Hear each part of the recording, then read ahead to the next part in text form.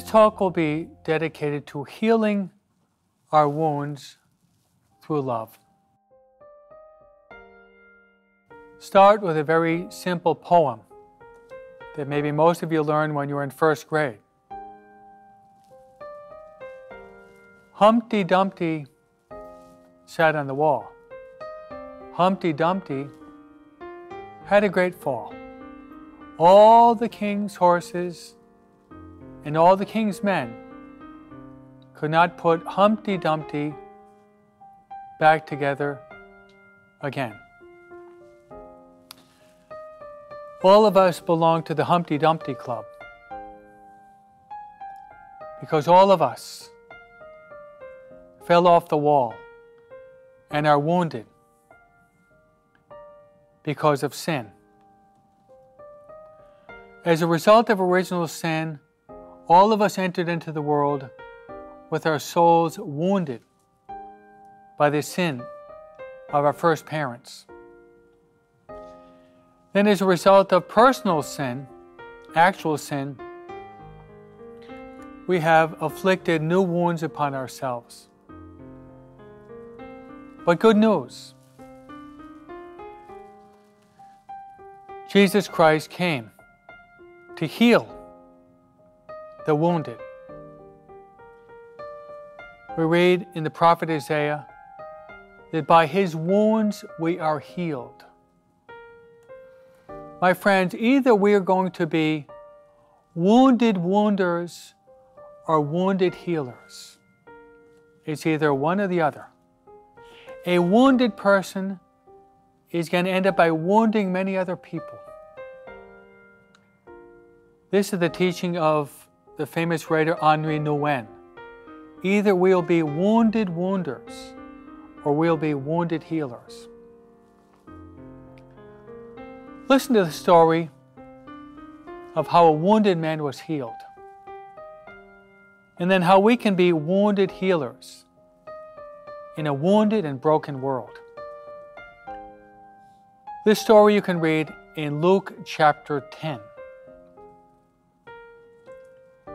A lawyer came up to Jesus and said, "Master, which is the greatest of all the commandments?"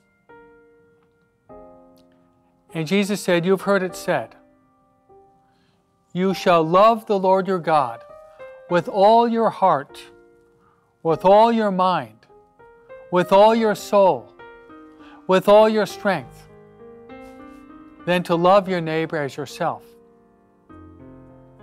So the lawyer, to justify himself, asked the Lord, "But who is my neighbor?" And our Lord gave one of the most famous parables in his teaching. And it's called the parable of the Good Samaritan.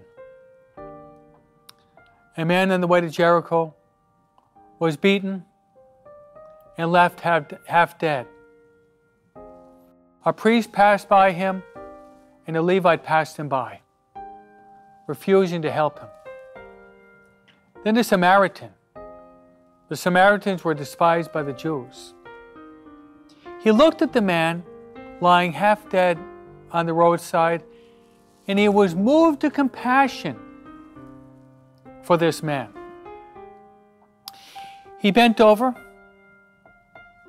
He placed this man on his beast of burden, and he brought him to a nearby inn. And to the innkeeper said, "Take care of him." He gave him some money. "And on my way back, if there's more expenses, I will pay you on my return." Jesus asked the lawyer who indeed was the one that loved most.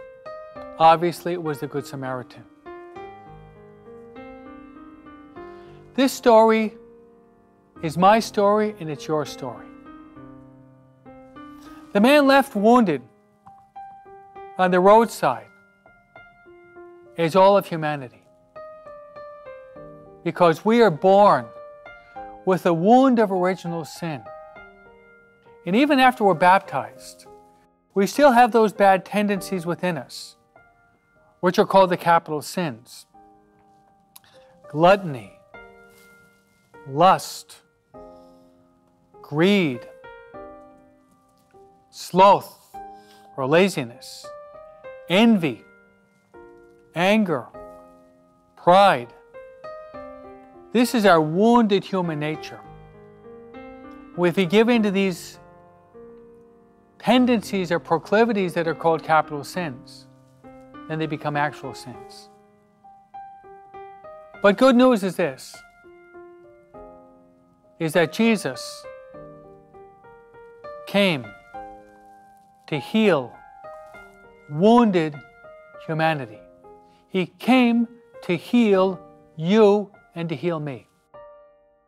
He came to make us whole. He came to give us life, and life in abundance. So who is the Good Samaritan? The Good Samaritan is Jesus Christ. But also the Good Samaritan, you are called to be the Good Samaritan also.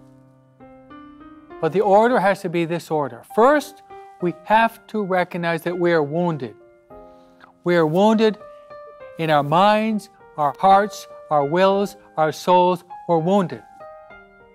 But Jesus Christ, the Good Samaritan, the wounded healer, is ready and willing to help you to heal those gaping wounds. So where does he take this wounded man, half dead? He takes him into the inn. And the inn, my friends, is symbolic of the church. The church is a refuge. The church is an oasis. The church is a place of solace. The church is a place of comfort. But also the church is a hospital. The hospital is a place where we go to overcome our sicknesses, our diseases.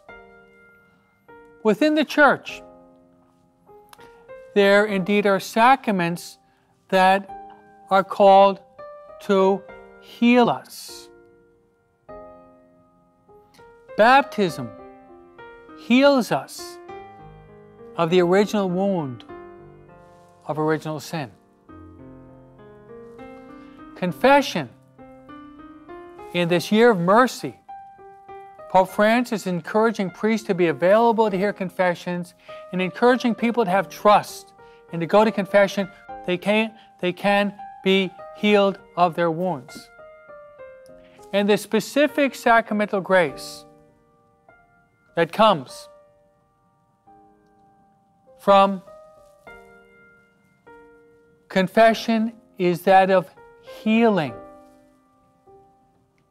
And the Eucharist, the most holy Eucharist, which is the body, blood, soul, and divinity of Jesus Christ. Its specific sacramental grace is nourishment, but also it is healing. It heals us of our wounds. So once we have been healed of our moral, spiritual wounds by Jesus Christ, who indeed is the divine physician, and he is the wounded healer. And we can be a source of healing in a world filled with wounded individuals. It's a very interesting story of a 15-year-old girl that was experiencing an overwhelming sense of depression. Life didn't seem to have any meaning. She was questioning why she was even here in this life. So her mother was floundering and trying to find a response to this girl's depression, her daughter's depression, so she decided to take this girl to a professional psychologist. So the girl was taken every week and had an hour session with this professional, in which she'd be able to unload her problems to this professional. The professional was a non-believer. This girl was brought up or raised as a Catholic. But she was lacking one thing. She had not brought her wounds to the wounded healer as of yet. Days passed, months passed, even years passed. The girl was no longer 15 but 25 years old, and still she suffered this depression from her inner woundedness. So on one occasion, the psychologist wandered into a church in the big city. And what did she see? She saw this girl that was in the church. And all of a sudden, the psychologist saw a man dressed in a black habit that I have now, the religious habit. And he saw the priest open up the door to this little booth. Almost looked like a little closet. And he turned a light on that was on the very top of this booth. And this man went into the booth. And this woman, 25-year-old woman, that was considering even suicide, entered into this little booth. And she was in that booth for 3 minutes, 5 minutes, 8 minutes, 10 minutes. All this time, the psychologist had her eyes fixed on this little booth that we call the confessional. After the 10 minutes, the confessional door was opened wide. And the psychologist, who was a non-believer, witnessed an extraordinary miracle. This girl, who had been suffering a very dense, profound depression for 10 long years, the professional had never seen a smile on her face. She opened up the door, and she had this radiating smile. A radiating smile from ear to ear. And the psychologist said, she put her head in her hands and said, what I tried to do in 10 years of treatment and consultation with this girl, I was not able to accomplish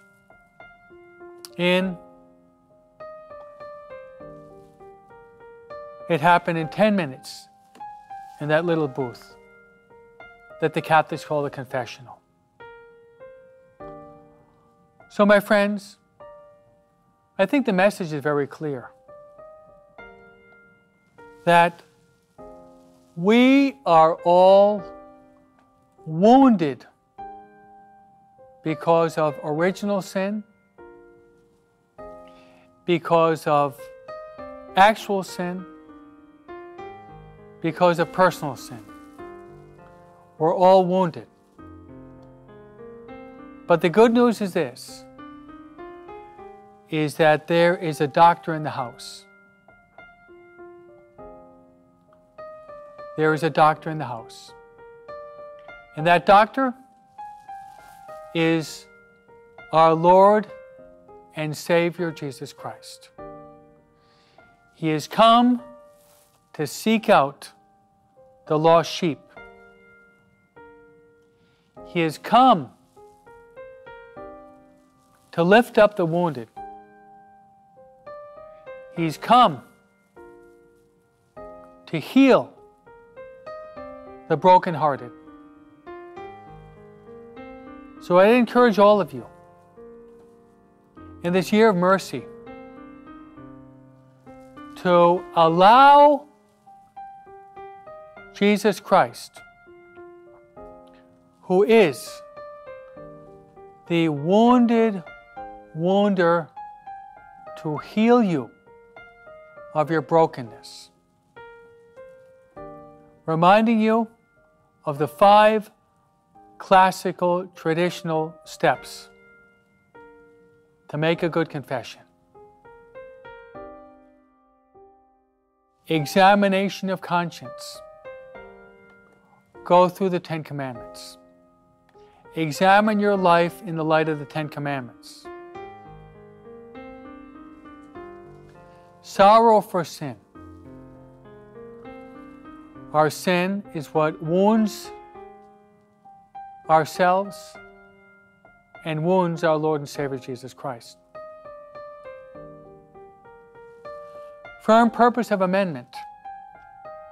If we want to make a good confession, then we have to decide to avoid the near occasion of sin. Avoid any person, place, thing, or circumstance that can lead us down the slippery path of sin.